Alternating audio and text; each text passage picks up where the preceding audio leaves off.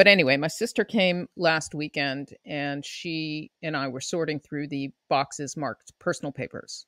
And personal papers was everything we threw in when we were sorting through stuff that we didn't know what to do with.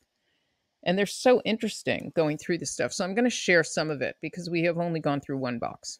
In 1973, when we lived in Israel, we spent the year in Israel. My father studied with a Sofer Stam. So he was trying to learn Jewish calligraphy and how to write the Torah.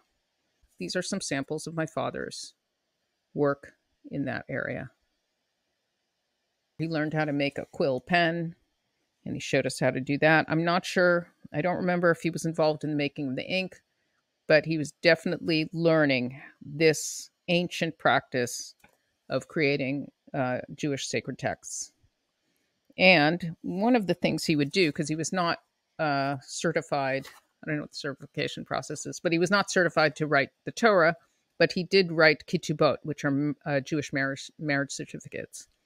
So I knew he was doing that, and my father would do the calligraphy. And this is a photograph of one. And then my sister Rachel oftentimes would do the illustration. But what I didn't see is that he was doing some very interesting things.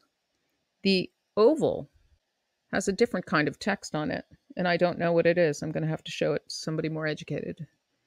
But the outside perimeter, the square, is cuneiform. And I asked my sister, I said, what do you think it says in cuneiform? Because I can't read cuneiform. And she said it's probably a marriage certificate from ancient Babylonia. So I thought that was so interesting because these little things are just popping up out of pieces of paper.